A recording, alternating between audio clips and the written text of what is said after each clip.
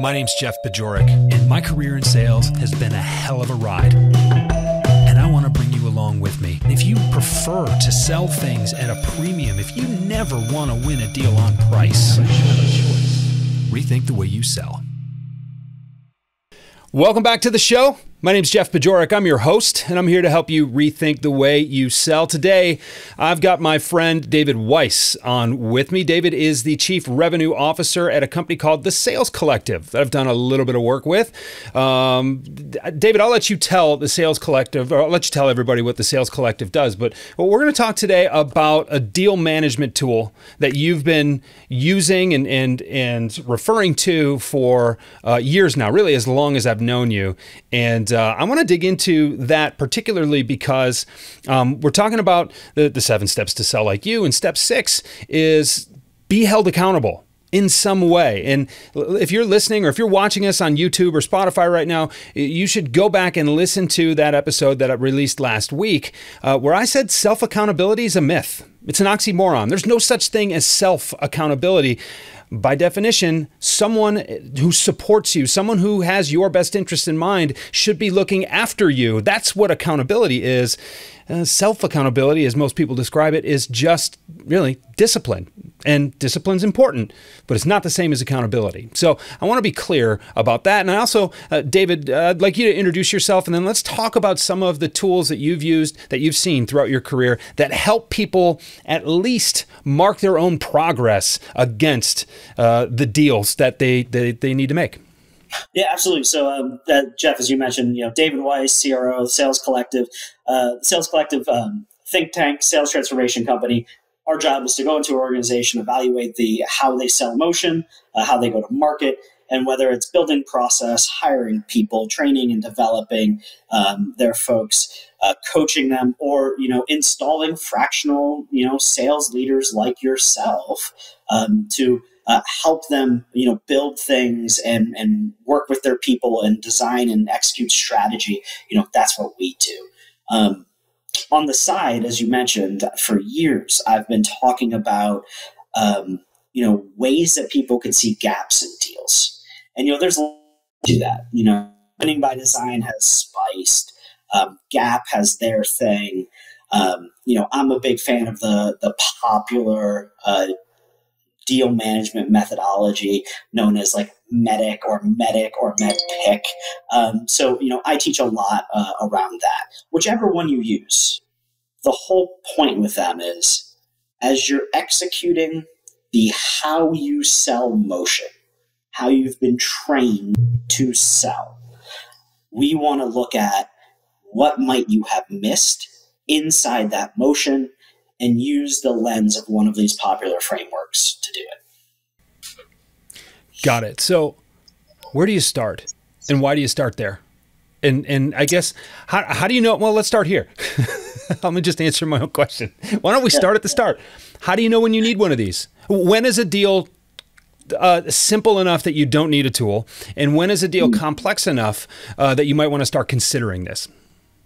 Yeah, it's really interesting. And I've gotten asked that question a lot. I was on with my friend Andy White, who runs MEDDPICC, and we were actually talking about that exact thing.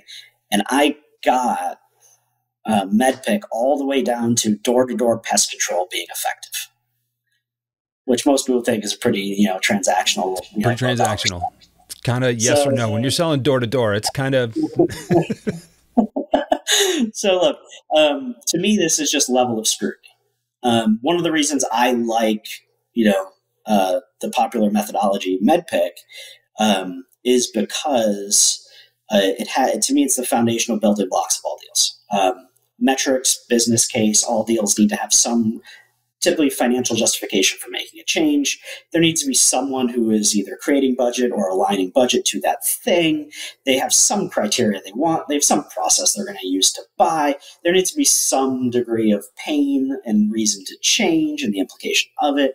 There's likely needs to be a champion, someone in the ear of the person making the decision that's like, make this decision. And then you're probably competing against something inside of your deal, whether it's status quo or an actual competitor.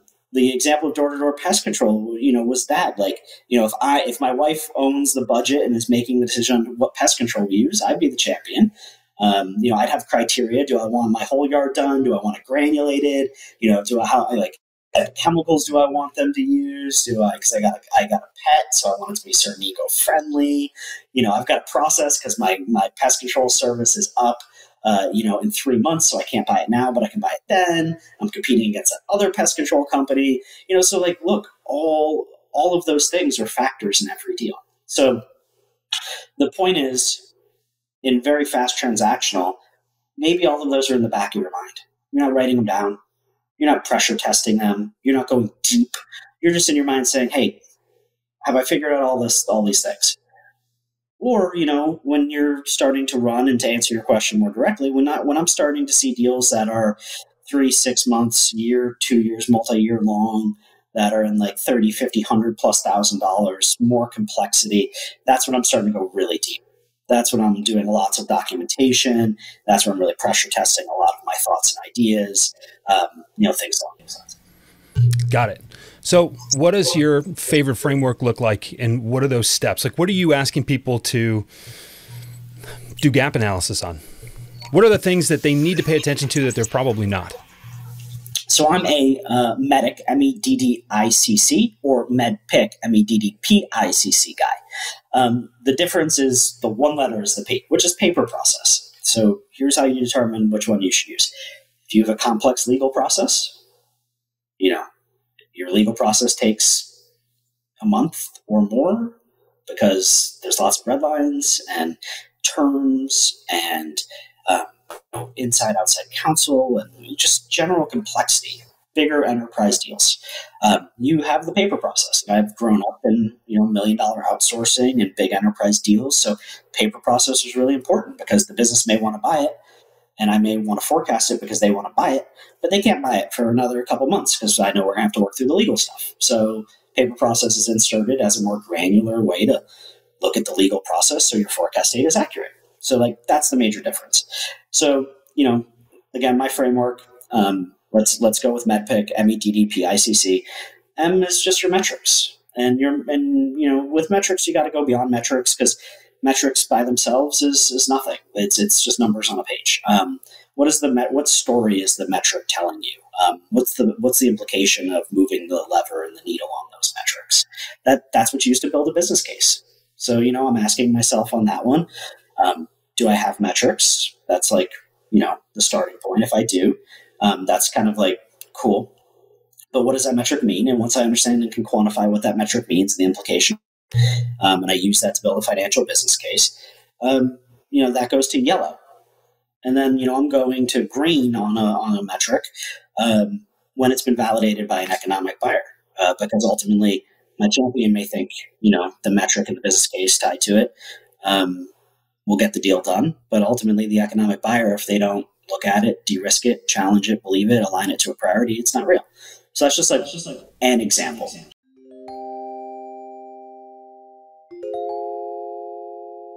When you talk about metrics, I've seen sales reps go way too deep into this, trying to prove an ROI before they really have any case built around a COI, right? And the return on investment doesn't mean anything until we have some idea around a cost of an action. And cost of an action is really tough to quantify because a lot of times we have to think in bigger and bigger chunks, right? Well, if you don't solve this problem, then what happens? And then what happens? And then what happens? And you get that, like that engineering term of the cone of uncertainty. It gets bigger and bigger the further out you look. You have to do that in order to get the buyer emotionally involved.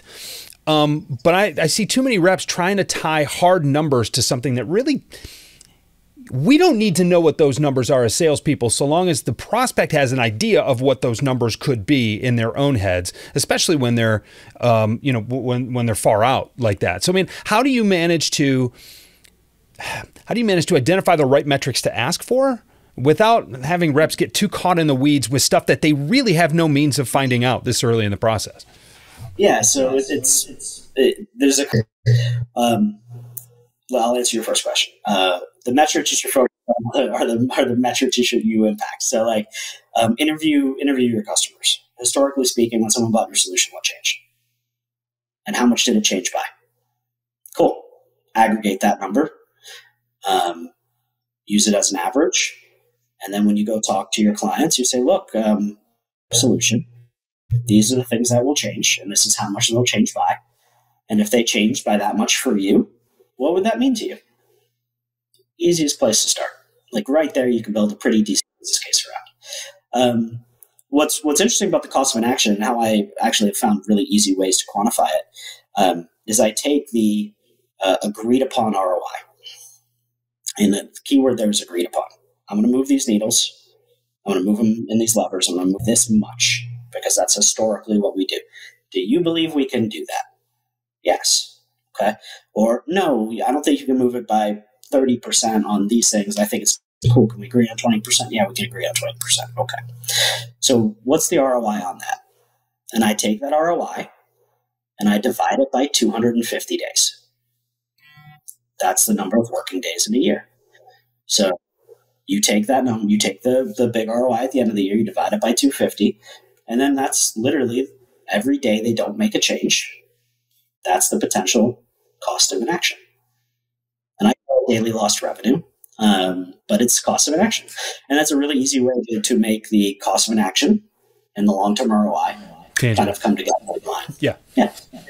Got it. So beyond metrics, because we could talk about, we have actually, and if you want to know the details that I have talked to David about and the lengths to which we've dived deep into this, I've got all kinds of content that I can point you to. But David, we've got limited time here today on this show. I try to keep these episodes short. What comes after M? What comes after the metrics?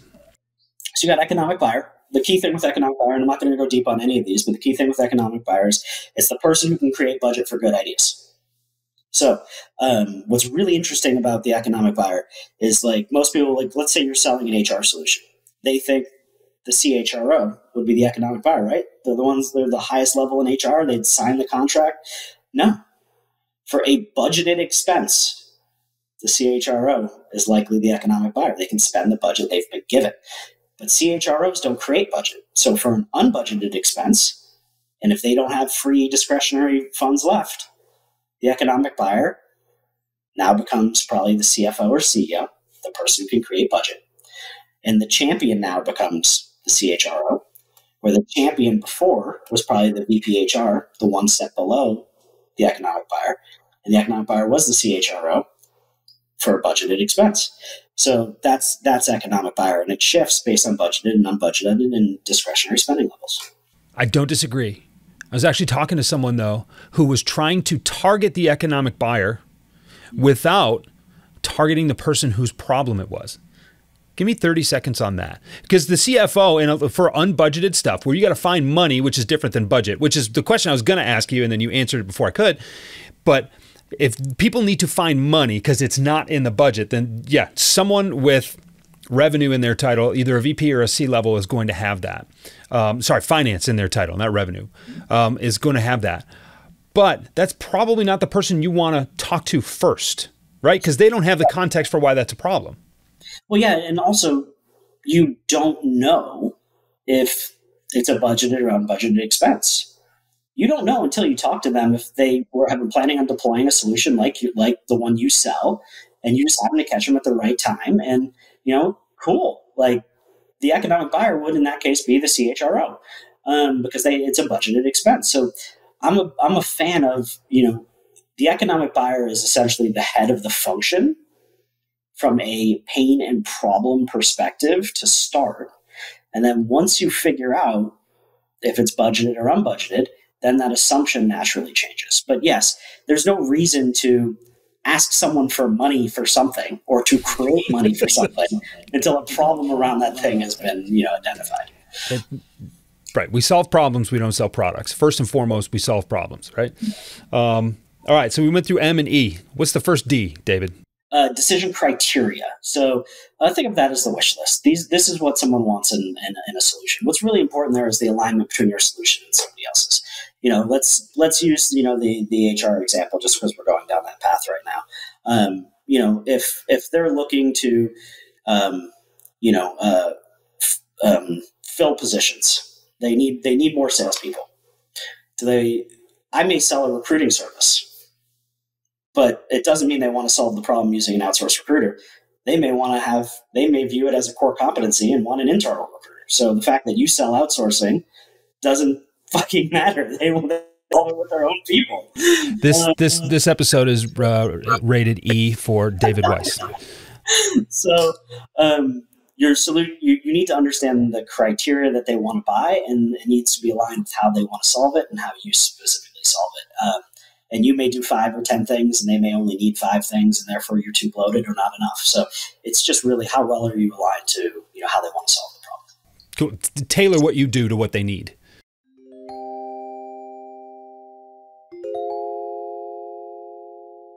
Second, decision process.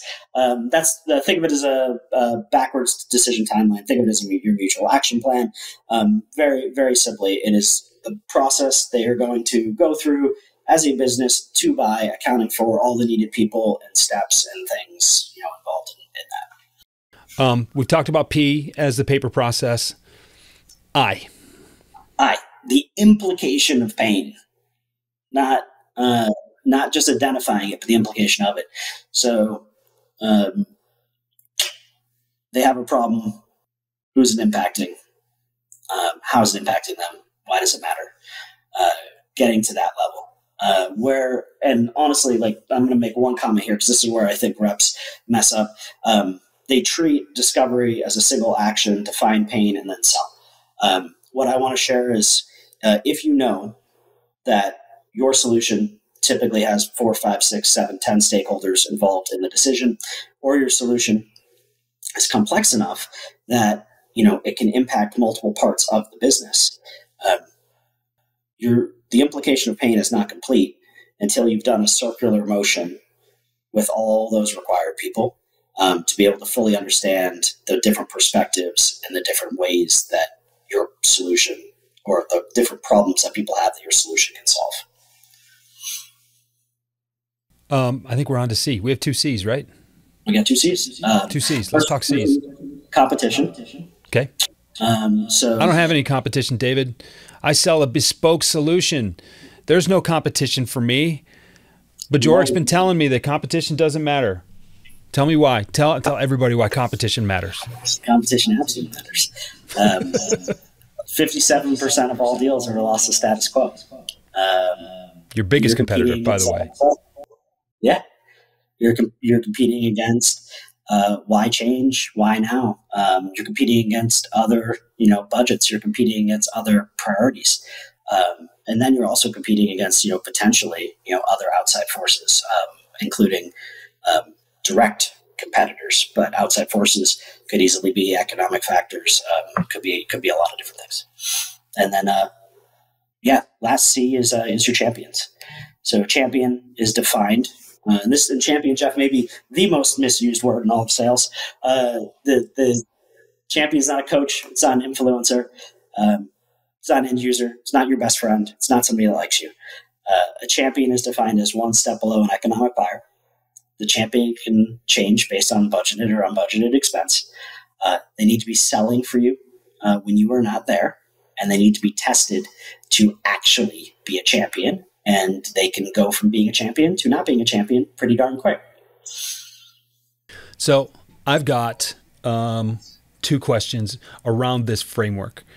The first is, where can people find it? You've written about this. You've podcasted about this. I'm not the first person you talked about this. Where can people learn a little bit more around this? And then my next question has to deal with, how do you handle people who say, man, this is a lot. I don't know if I can manage it. So where can people find more? And how simple is it to actually, put into play?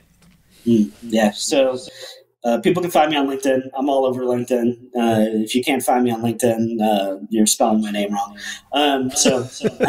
We'll link in the show notes. You will be able to just one click and you'll be right to David. So don't worry about that. But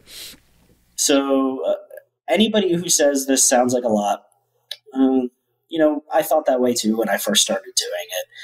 I can now MEDDPICC a deal or MEDDIC a deal, what have you, in probably about 5 minutes. Maybe less. If someone gets really good at it, literally in the back of your mind. Like my example a few minutes ago of like the door-to-door pest control, I did that in like 8 seconds, like 10 seconds. Like that was fast.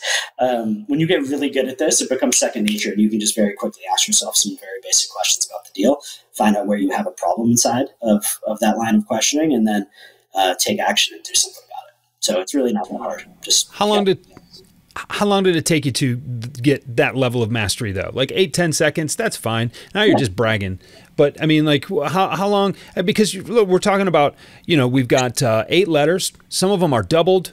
What this? I mean, you can write it all out on a sheet, and look, if you've taken notes, you can actually put a loose definition to every one of those, together. And then I don't think we talked enough about the stoplight, right? It's red, you have no visibility to this. There's yellow, you have a little bit of visibility to this, and there's green, you've confirmed that you have what you need. I think that maybe we should have spent a little bit more time on that, because that color visualization is what really lets you know where you stand in a deal. Yeah. So red, no information. Yellow is, think of it as assumption. I think I know versus I know.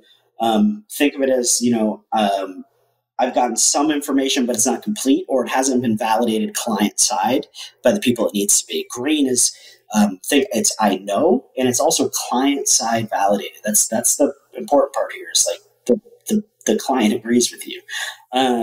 Then it's actually complete, and you're not just making assumptions.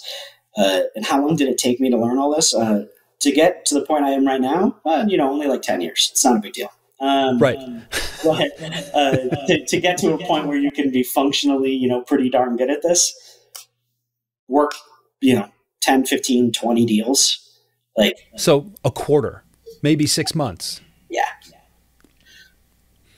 Got it. No, that makes a lot of sense. And I think one of the things that I wanted to talk about was just this framework, because I think it's so valuable. At the same time, I know it can be intimidating, so I'm glad we got an opportunity to address that, because it does not have to be that intimidating.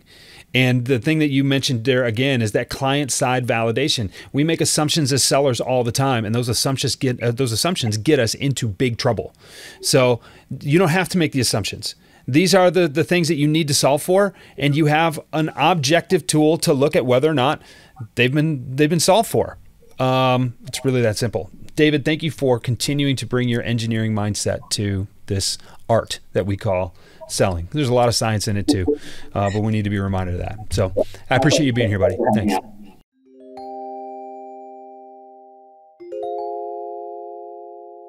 If you want to learn more about these gap analysis tools for your deals, then go follow David. He's got a wealth of knowledge. He's been working on this, like he said, for 10 years or so, and he just knows the ins and outs of systems like this. And here's the thing. Every once in a while, I'll pick up the phone. I'll be like, David, I got you stumped. Here's something that you haven't accounted for in your system. And he's like, nope, it's under P, or it's under E, or something like that. So he really has thought about this from every angle, and that's one of the benefits of his sales brain. So, he and I like to get into debates and arguments about stuff like this. I think it makes us both better. I've talked about that before on this show, actually, but he's a worthwhile follow. He will make you think differently. That's why you come to shows like this. And just go ahead, check it out. I think it'll do you well. And look, we would always be well served to not be making so many assumptions in our deals. If I had a nickel for every deal I felt good about that didn't come through, I'd have a lot of nickels. Let's just say that. So if you can eliminate those assumptions and confirm them, and sometimes the best confirmation you can get is that you don't have what you need, then look into a system like this. It doesn't take very long. That's the end. This is a quick section here on step 6 to sell like you. Moving into step 7, which is keep your swagger. I've got a few episodes to record on that. I'm really excited to have come this far through this season of the Rethink the Way You Sell podcast. This 7 steps to sell like you framework for me, as I've been developing it here for this show, I've also been developing it with my clients, and I love the way it's going. So you will certainly you certainly have not heard the end of this framework as it is. And I'm looking forward to talking a little bit more about swagger in next week's episode and the few beyond. And I'll talk to you again soon. Rethink the Way You Sell is a Pod About It production. It's mixed and edited by Doug Branson, with music by Blue Dot Sessions and Doug Branson. This podcast is masterminded by Jeff Bajorek.